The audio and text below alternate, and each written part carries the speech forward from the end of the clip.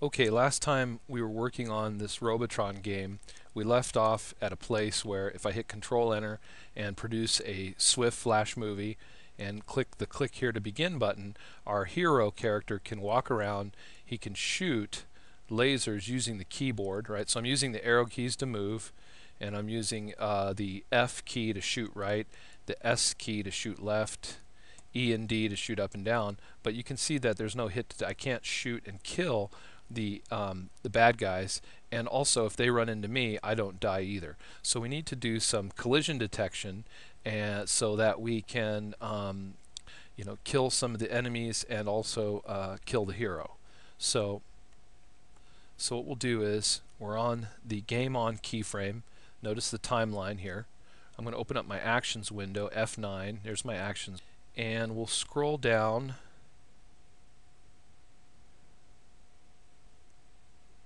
to the move laser function. So this function actually moves the lasers, right?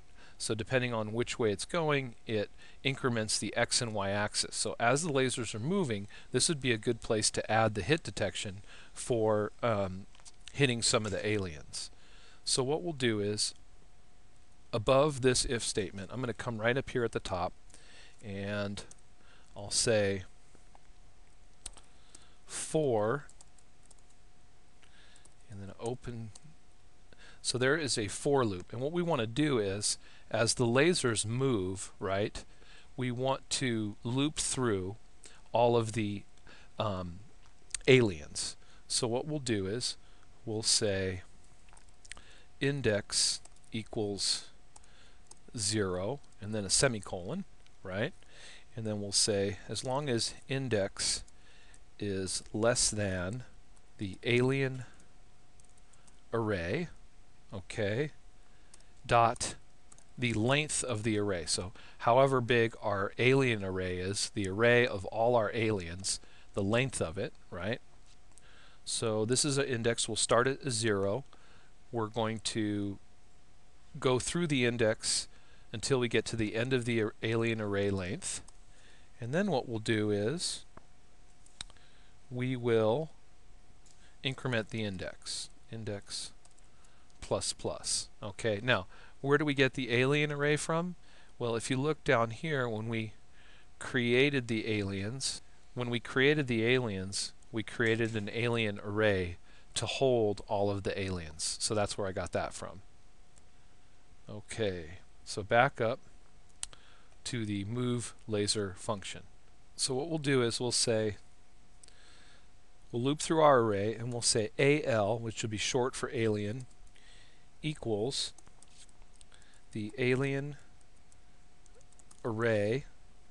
Then we'll do an open and close bracket, and we'll put in our index number, right? So our index number, which is going to be either 0, 1, 2, 3, 4, however, depending on how many aliens there are, this will be a reference to the array at a certain index number. So 0, 1, 2, 3, 4, 5, 6, 7, 8, 9, whatever. All right? And so this top line will, I'm going to put a comment in here, loop through all the aliens, right? Okay, so, and you can see down here, when we created our aliens, we put into the array all of the alien movie clips, references to all of the alien movie clips. So at the array, at the different array elements are references to the different movie clips. So this should work pretty nicely if we just access this alien array and say we want to get alien array object number or array element number 2, it's going to point to the movie clip for Alien 2. So what we'll do is we want to move the laser, and what we'll say is if this dot underscore x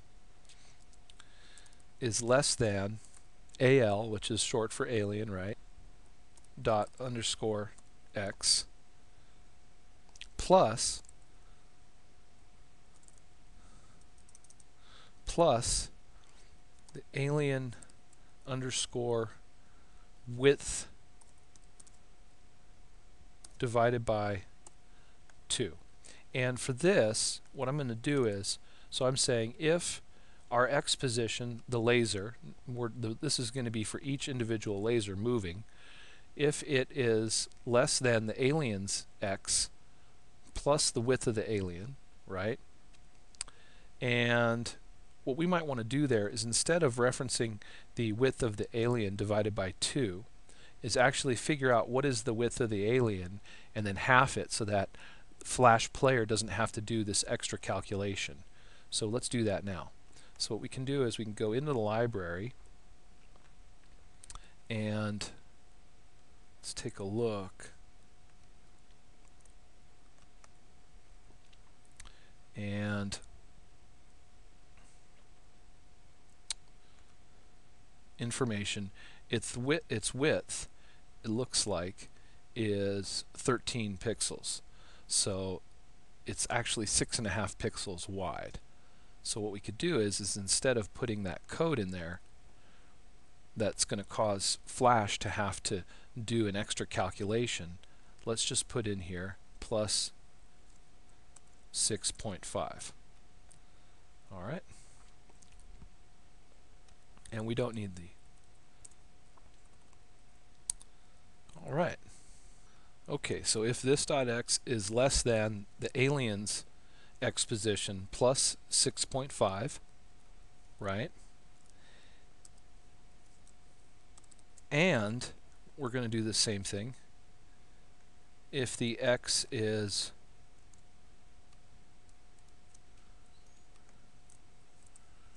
also greater than the alien's x position minus 6.5 pixels. And I went off screen and I just copied this. So if the laser's x position is less than the alien's x position plus 6.5, which is half of the alien or the bad guy's width, and then the opposite, and then I put in the y here, so on the y-axis, and then I looked at the alien's height, and it's 25 pixels tall, so 12.5, right? So you can see this. And then what we're going to do is we're going to test against both. So we put a double and sign there. So we want to test this and this. So we have to put the whole thing basically enclosed in parentheses. All right. And now that we have the whole thing enclosed in parentheses, what can we do? Well, we can now say, so if this and this, right? Now where is our curly brace? I think I'm missing my curly brace here. Open curly brace. No, this is for the for loop. Okay, so there we go. That's what we need. So this if statement has this argument right here, and then it has an open curly brace and a closed curly brace for what's going to execute if this equals true, right? And we'll just say trace hit, okay? And we'll do it like that. All right? And so this is our whole for loop right here. And what we're hoping for is when the laser moves, if it crosses the path of an alien, we get a trace hit statement. So we'll hit Control Enter, click here to begin, and I think it worked. Let's see here. Right, so we shoot some lasers and you can see the hits, right? So the lasers crossed path with the aliens, so the code is working. So this trace hit statement worked. So now I can comment it out, and instead of tracing a hit, what we'll do is we'll say alien dot remove movie clip. Remove movie clip, and that needs to be a capital M. Remove movie clip. There we go. remove capital M movie, capital C clip. It should turn blue if it's working. And then open and close parentheses and then a semicolon. And so we hit Control Enter. Click here to begin. Let's see here. And you can see that now it's actually, when it's hitting it, it's removing the movie clips. So that's pretty cool. So now we got that working.